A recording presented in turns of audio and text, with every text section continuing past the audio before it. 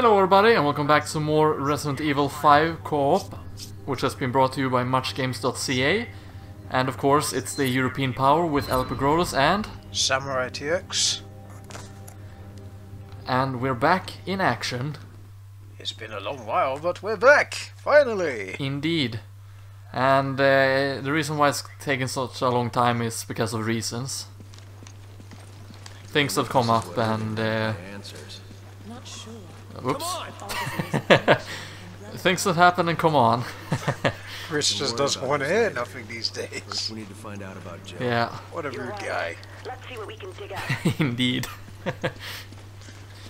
He's waited for too long. Alright, we've investigated these flowers. Where's that beetle? Also, as you might have noticed on my screen, is that I've changed the costume to the heavy metal costume. And I'm still in my Little Red Riding Hood costume. Yep. And fun fact, we actually tried to record this episode before, but I don't remember what happened, but something... Oh yeah, now I remember. Somehow Samurai disconnected, so we decided it was better to restart than to continue on from the point where we disconnected. Yeah, that is right. Okay, here's a document. A clipboard with some old and new documents attached to it. Construction supervisor's log. So we finally kicked the Endipaya from the ruins they were squatting in. I heard it was just to get this flower field, but that's the least of my concerns right now. One thing I do know is that construction here has been a colossal headache. Trying to build something among these ruins is almost impossible to begin with, and just to get started we had to change the groundwater channels. That means the flower bed wasn't getting irrigated properly, and now the flowers are dying. And to top it all off, I have the head researcher Brandon breathing down my neck. He says he wants the facilities to be at least 3 times bigger than originally planned. So after that got approved, they fired the supervisor before me, Peter. Not sure why though, maybe he looked at them wrong or something. If I let these flowers die, the same thing will happen to me. I can't help but sympathize with poor Petey. Working with these science types is a pain in the ass. I hope we find a new water source soon. Our surveys showed that there might be some groundwater 500 meters or so down. That's pretty deep, so we'll probably have to use that new pump system the Fabio company makes. Hopefully that will work, but with how everything has went so far, I'm sure something will go wrong. The only problem is that I have no idea when I'll be getting these new pumps. Even best case scenario, there's no way we'll get these new pumps in here and set up before the year's out. It looks like we just have to use old-fashioned manpower to fetch water for these flowers so they don't die. Looks like I'm going to be spending the last Christmas of the 60s away from my family in a dank, dark cave, playing gardener for some flowers. Ain't life a bitch. The documents following this is newer. Administration log. The pumps are properly irrigating the progenitor flowers, but they require a lot of maintenance. Umbrella installed these pumps over 30 years ago. It's a wonder that they still even work. The tank that filtered the water is barely holding up. We need to replace these pumps as soon as possible. In a lucky turn, I found a log of Umbrella's construction supervisor. It said the pump system here was designed by a company called Fabiano. I think we use Fabiano pumps in our natural resource development division. I'll talk to Mr. Irving, the foreman at the oil plant, and see if we can get some newer pumps from him. And there we go. A long one. There's another document here. And Trevor responds to Chris. From Chief Researcher Brandon's Journal Number 1, 1966. December 4th. Mr. Spencer once spoke of a flower called the Stairway to the Sun. Supposedly this flower would give the person who consumed it incredible abilities. Everyone thought it was nothing more than a rumor or legend that Mr. Spencer was telling us, but later research would prove us wrong. The first person to recognize the validity of that story was my teacher, Dr. James Marcus. He hypothesized that a virus, Purito unknown, might exist that could alter DNA. The man was so perspicuous. His hypothesis turned out to be correct. The virus discovered in that flower was labeled progenitor. For 3 months in Africa we worked diligently, fretted over results, and starved off attacks from the Nidipaya. After such time our efforts were finally rewarded. Even Dr. Marcus, who until yesterday looked exhausted, was in good spirits. He wants to return home as soon as possible to delve deeper into his research. I feel the same way. I want to learn the secrets of this progenitor virus as soon as possible. 1967, February 12th. We've hit the metaphorical brick wall. We brought the progenitor flower back from Africa and attempted to cultivate it here. The initial culture samples of the progenitor virus have not shown DNA-altering characteristics. We cultivated the flower to mass-produce the progenitor virus. At first, everything proceeded smoothly. The plants were strong and grew quickly. In a short amount of time they flowered. But here is when the major problem surfaced. The flowers did not contain the progenitor virus. Perhaps the environment in which they are grown triggers the development of the virus. This matter must be investigated further. March 23rd. We've made no progress. We've tried cultivating the flower under different conditions, but with no luck in triggering development of the virus itself. Thus far, we've tried changing the soil, water, temperature, and light exposure, in all with no success. I got into a heated debate with Dr. Marcus about the direction this research was taking. During that debate, Mr. Spencer interjected some foolhardy notion of starting a company. Without the progenitor virus, there's no point in starting a company. Does he not see that? It's all pointless! And that's it. And Chris was just murdering a little gem. He wasn't yelling hurry, surprisingly. I found it on a cave wall, actually. So I saw it blinking, so I shut it down. What's in this door? I hope it's puppies. I sure hope it's not Chris's blood. Another document. What is this? From Chief Researcher Brandon's Journal Number 2. 1968. We wasn't born yet. April 15th. It's been over a year since we've had any breakthroughs. That's why Dr. Marcus and I decided to return to Africa. We can no longer continue our research without the progenitor virus. I know those routine attacks by the Nidipaya are really going to rack my nerves, but for the sake of our research I will persevere. In the face of my foreseen dismay, it was Mr. Spencer who provided the answer. If you're worried about Nidipaya, then we will just have to remove them from the equation. I can only imagine from the look of shock on our faces. The idea never occurred to us. It was quite an atypical solution to our problem, but it seemed to be the only option available. Dr. Marcus and I decided to try Mr. Spencer's plan. August 19th. Finally, some good news. We learned that they were able to chase the Nidipaya off their land. The land we acquired only amounts half of those underground ruins. But if it includes the area where the progenitor flower grows, then there should be no issues. Mr. Spencer said he plans to construct research facilities at the site, which will expedite our research into the virus. We hastily made our preparations to depart for Africa, but Mr. Spencer suggested that Dr. Marcus stay in Raccoon City to take over the training center. We were initially taken aback by the request, but we soon realized it was the logical course of action. Dr. Marcus needs a calm environment to properly conduct his research. If he were in Africa, there would be no proper facility for him to use at this time. I just hope the African research facilities get built soon. So now I will go alone to Africa and send back the samples of the progenitor virus to Dr. Marcus.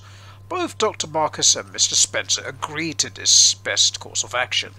I have to start making preparations to go. I have a feeling I'll be pretty busy starting tomorrow. September 29th. I've been in Africa for 2 weeks now. It's a good thing Dr. Marcus isn't here. This place is far from being a paradise of research and scientific study. These so-called research facilities are nothing more than a bunch of tents, and we have to employ armed soldiers to keep the Empire at bay. But the thing that gets on my nerves is that most of it sounds of the construction for the real research facilities. How am I supposed to concentrate on research when everything is threatening to drive me insane? I'm just trying to concentrate on extracting virus samples from the progenitor flower, so I can send them to Dr. Marcus. Hopefully, if I can focus on my work, I can remain sane in this godforsaken place. 1969. June 15th. The research facilities are finally completed. This is the real Umbrella Africa Research Center, not just some pile of tents. But I've come to the realization in the past 9 months, the facilities are too small for our needs. We need to make them larger, more suitable for research. Then we can fill them with more talented researchers. This place needs more of our frontline in our progenitor virus research. Our results would do great service to Dr. Marcus and his viral research. In a rare turn of events, that old skinflint Spencer actually agreed with me on this. And that was it. Yep. Now let's power on this computer and see what's on it. It's Rupples, the operating software. Research Center Director Brandon's Journal, 1998, November 16th. We've closed down the research center. It's strange, but I don't really care. I'm indifferent to the whole thing. I feel the same way as when I heard that the Arclay facility in Raccoon City were destroyed. When did I become so apathetic? I spent every waking moment researching and extracting the progenitor virus. Everything I did was for Dr. Marcus. Actually, when I think about it, I probably stopped caring the day I heard he had died all those years ago. I didn't feel angry or happy or even shocked. I felt nothing at all. It was as if all my emotions just shut down. I just kept sending out samples of the progenitor virus to all of Umbrella's laboratories. I was just an automated machine reporting to Umbrella's headquarters every time one of my subordinates made a breakthrough or discovered something new. I was like a zombie, ambling through life, no thoughts, no feelings. And now the research center where I've spent half my life is closed. I really don't care one way or another. It's probably all for the best. Perhaps it is too late to have any semblance of a life again. Sounds depressing. Very depressing. He felt nothing Here's another at one. all. Nothing at all. Telegram from James Marcus. T-virus development a success, January 13th, 1978. J. Marcus. That wasn't very... interesting. No. It sucked. Indeed. Oh, hello. Oh. What was that, I wonder? What was that noise? Ah, invoice copy. Umbrella Training Facility. Dr. James Marcus. 5 cases of the progenitor sample. December 15th, 1977. Africa Research Director Brandon Bailey. And that sounded pretty boring. Indeed. Let's open this door. Oh, what's this? It looks like a lab. Indeed it does. There's a tyrant! I'm joking, it's just flowers. It's a flower tyrant! This is the facility from the picture. Ah, there's another computer to turn on. Amazing. Hope it works. Oh, it does. Oh, nice operating system. Tricell researcher Miguel's Journal, #1. February 19th. When I heard it was the laboratory used by Umbrella in Africa, my expectations were raised, to say the least. But when I saw it, well, it was a lab in the name only. I didn't know how Umbrella ever used it, and Lord knows how Tricell could possibly have any use for it. The place was abandoned long ago, so there's nothing there of any value to us. Not one piece of lab equipment remains, at least nothing that still works. I can't say I'm surprised because I half expected this. Anyway, the important thing is the progenitor virus. If we didn't need that virus for our research, there would have been no need to come to this rundown Umbrella facility anyway. We already have samples of the T virus, the G virus, the T Veronica virus, and even the Las Plagas parasite. All are connected in the Resident Evil worlds.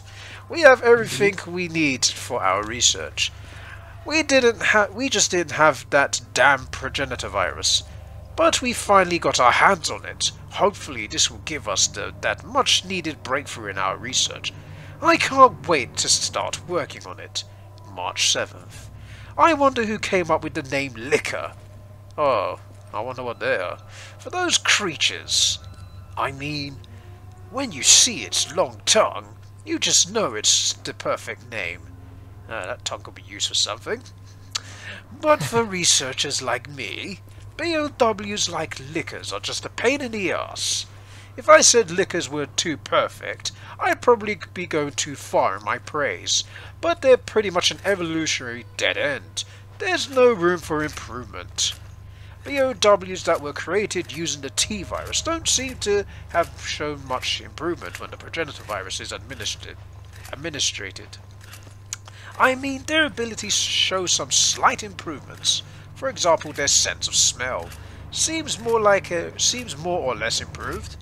But that's all we've got so far. They're still blind as an old lady, and they're still ugly as shit.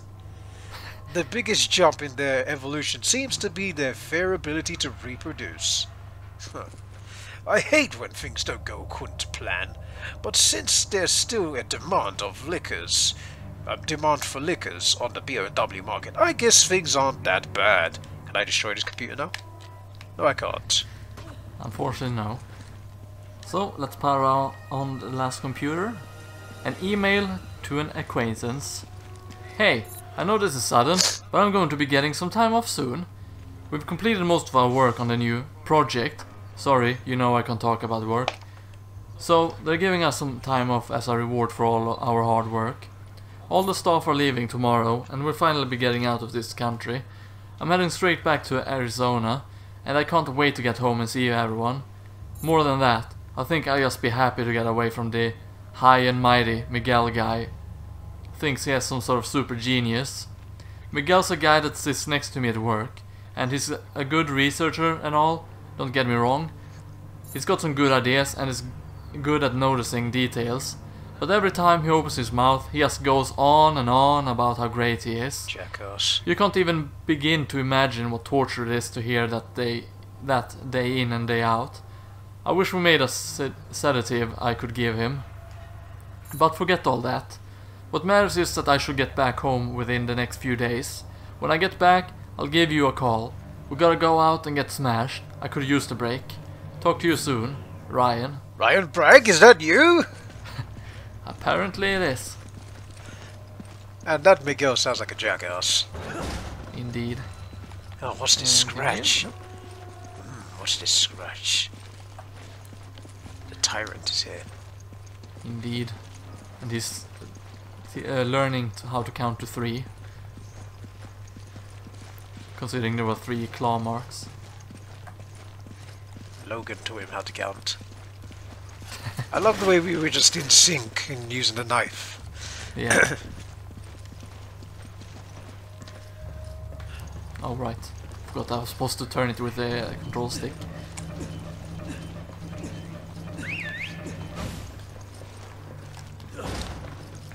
Oh, that's a lot of blood. My god. Looks like it was torn apart by animals. Not a good way to go. What does this do? I'm gonna pull it. Ah, look, it's there. That handsome looking thing. Yeah, kinda makes you wonder how it got there, considering that we saw it crawl before, and there's a glass wall here. So maybe it went through the air duct or something. Yeah, I'm guessing that too. Oh, hello, you pets. Let's see, there's rats. Oh god, that rat is big and ugly. Oh wait, we can investigate these things. Yep, we A can. cage for the lab animals. BOW research, I suppose. Okay, it says the same thing there. Is there a herb here? Oh, there is. A cage for... Okay, it's just saying the same thing. Yeah. Oh, look, I got 2 herbs. Oh, I got 3 herbs, actually. Yeah, I picked one up before and gave it to you for combination.